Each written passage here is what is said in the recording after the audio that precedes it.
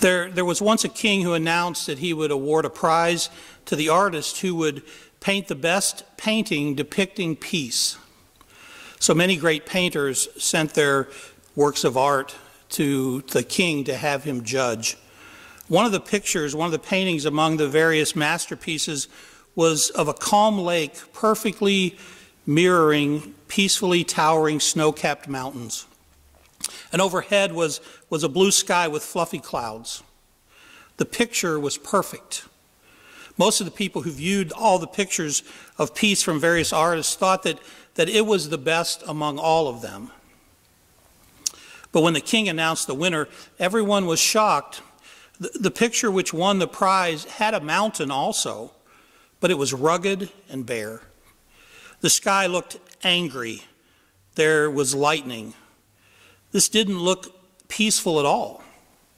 It looked like the artist had mistakenly submitted his painting depicting a storm rather than peace. But if anyone looked really closely at the painting, he could see a tiny bush growing in the cracks of the rock of the mountain. And in the bush, a mother bird had built a nest. And in the midst of the rush of angry weather, the bird sat on her nest in peace. Peace does not mean to be in a place where there's no noise or no trouble. I mean, peace means to be in the midst of all the chaos and still be calm in the heart. The real peace is a state of mind, not a state of our surroundings. The mother bird at peace, despite her chaotic surroundings and despite all that was going on in the painting, truly was the best representation of peace. I came across that illustration and I wanted to use it as an introduction to my thoughts for today. And basically I titled this From Pieces to Peace. One right now could easily say that the world that we live in is in pieces. It's fragmented, it's confused, it's disconnected, it's in conflict. We're surrounded by turmoil. The storms of life are raging around us and maybe even raging inside of us. And really all we want, all we desire, all we need is some peace. There are a lot of people right now who are working on trying to restore some semblance of peace to our lives, to find a cure, to flatten the curve, to restore order, to return to a normal, peaceful existence. But try as they might, and I'm not here to criticize. In fact, I applaud the efforts that they're doing. But it doesn't take many minutes watching news reports or reading postings on the internet to know that in spite of their efforts to reestablish peace, there's still conflict. There's still confusion. There's still dissension. There's still disagreement. The truth of the matter is that the true reality is that only God can take pieces and make peace. I want you to listen to this reading from Job, chapter 38. God is actually talking to Job, and he's talking to Job about all that God had created and how he went about creating the universe, if you will. And he's questioning Job because Job had questioned God. And so God wanted to make a point to Job. So I want to read verses 4 through 14 of Job 38. And just listen, if you will, to God talking about the various things that he had created. Where were you when I laid the earth's foundation? Tell me if you understand. Who marked off its dimensions? Surely you know. Who stretched a measuring line across it? On what were its footings set? Or who laid its cornerstone, while the morning stars sang together and all the angels shouted for joy? Who shut up the sea behind doors when it burst forth from the womb, when I made the clouds its garment and wrapped it in thick darkness, when I fixed limits for it and set its doors and bars in place, when I said, this far you may come and no further, here is where your proud waves halt? Have you ever given orders to the morning, or shown the dawn its place, that it might take the earth by the edges and shake the wicked out of it? The earth takes shape like clay under a seal. Its features stand out like those of a garment. If you keep reading through even chapter 39 of Job and beyond, God continues to speak to Job about all that he did when he created the earth, all that went into the creation process, and how God systematically and detailed everything that he created. And if you remember back to Genesis, to the story of the creation, and you begin reading in Genesis 1, starting in verse 2, it says that the earth was formless and empty. Darkness was over the surface of the deep, and the Spirit of God was hovering over the waters.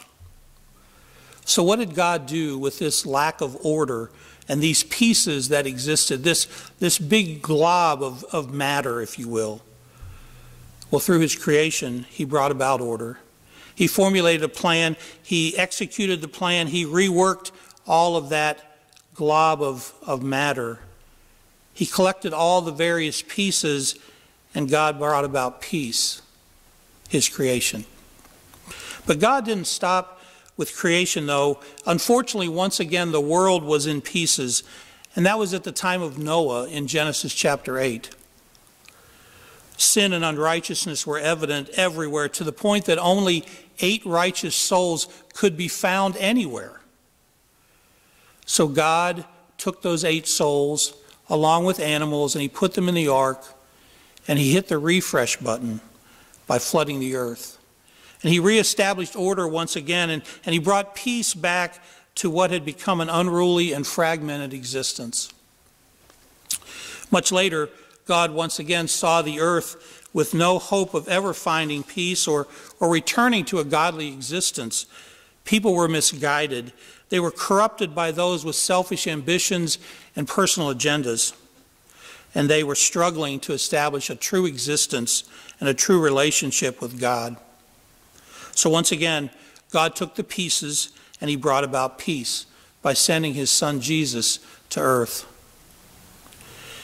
And when Jesus came to earth, his mission was to not only to restore some order, but to return man to a relationship with God and to enable us to experience the peace found in only having Jesus Christ as our Savior and God as our Heavenly Father. Jesus would also follow God's example in creating peace out of pieces. When he talked to the Samaritan woman, some of you may recall that story in John chapter 4. It may be also referred to as the woman at the well. And if you talk about a life that was in pieces, this woman's life was in pieces. Listen to just a few verses to begin with in John chapter 4, beginning with verse 15. And the woman here and Jesus are having a conversation. The woman said to him, "Sir, give me this water so that I won't get thirsty and have to keep coming here to draw water." He told her, "Go call your husband and come back."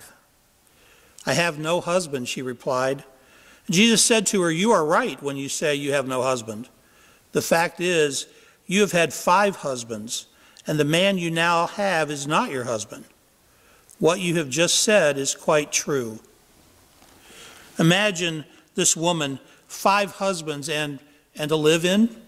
Well, that's a life that was in pieces. But if we read on, I think we'll find that Jesus was able to take her life that was in pieces and give her some peace. Let's look down to verse 28 again of John chapter 4. Then having her water jar, the woman went back to the town and said to the people, "Come, see a man who told me everything I ever did. Could this be the Christ?"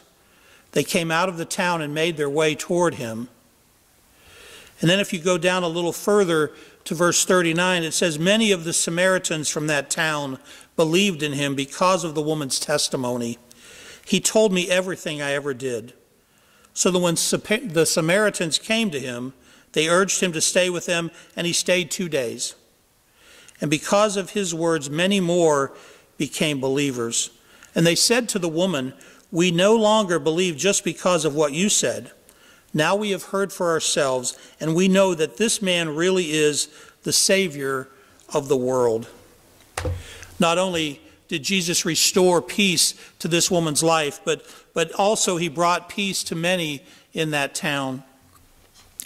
And I think Jesus would again restore peace when we look at John chapter 8, the first 11 verses. Here it is where Jesus is there, and the teachers of the law and the Pharisees bring this woman who they've caught in adultery. They bring him to Jesus, and really they're looking to try to trap Jesus. Jesus is kneeling on the ground when they bring him, and here was this woman whose life was in pieces. Truly, she was humiliated and sinful and about to be stoned to death. Then Jesus said to her accusers, he said, "If any one of you is without sin, let him be the first to throw a stone at her." And then when Jesus stood up and saw that her accusers were gone, he asked her this. He said, "Woman, where are they? Has no one condemned you?" "No, sir," she said. "Then neither do I condemn you," Jesus declared. "Go now and leave your life of sin." Once again, a life that had been in pieces was now at peace. And most of you probably know about Peter. Peter was another whose life was in pieces. If you'll remember his denial of Jesus, not once, but 3 times. Imagine his guilt, his shame and humiliation. Or imagine Peter carrying that around. I mean, he had boldly kind of disagreed with Jesus when Jesus told Peter what Peter would do, and then he did it. And we have nothing to indicate in the scriptures that Peter ever got a chance to speak to Jesus from the time of his denial to Jesus' crucifixion. So to carry that with you would definitely put your life in pieces. However, in John chapter 21, Jesus, after his resurrection, after he was brought back to life, he restored peace to Peter by commissioning him to continue Jesus' ministry and to take care of his sheep. Let's also not forget all the lives that were fragmented by sickness and by disease and by loss, that Jesus was able to bring peace through his healing power and his love and his compassion during his ministry on earth. Thankfully, you and I have a Heavenly Father who has the ability, who has the power to restore order to a fragmented world. And we have his Son Jesus, who embraced his Father's quality of love and compassion and forgiveness and looked for ways to remove the pieces and restore peace. And he did that not only while he was on earth, but even now to those of us who embrace him as Lord and Savior, we can find peace. So where does that leave us? Where does that leave you and I? Well, I think 2 things come to mind. First, I think we need to acknowledge and embrace the peace that can only be found in a loving Father and a sacrificial Savior. We can come to a deeper appreciation and an awareness of that peace through our love and through our faith and our trust and our obedience and our prayer. Paul wrote to the Christians in Philippi about the benefits we have from God through Christ Jesus. In Philippians chapter 4, verses 4 through 7, just read or listen to this reading with me. "Rejoice in the Lord always. I will say it again, rejoice. Let your gentleness be evident to all. The Lord is near. Do not be anxious about anything, but in everything, by prayer and petition, with thanksgiving, present your requests to God. And the peace of God, which transcends all understanding, will guard your hearts and your minds in Christ Jesus."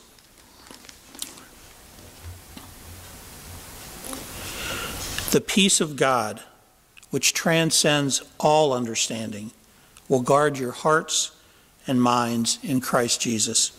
The peace of God. We don't need to know how it all works. We just need to believe that it works. Second, I think just as God and Jesus were about networking and reworking and working together, if you will, on the chaos found in the world and in people's lives, by removing pieces and bringing about peace, we can serve as their instruments as well. We can help others find a life of peace rather than continue with a life in pieces. Jesus would teach in his Sermon on the Mount, he said, "Blessed are the peacemakers, for they will be called sons of God," in Matthew 5, verse 9. You see, if one of God's qualities is that of a maker of peace, then shouldn't that be one of ours as well?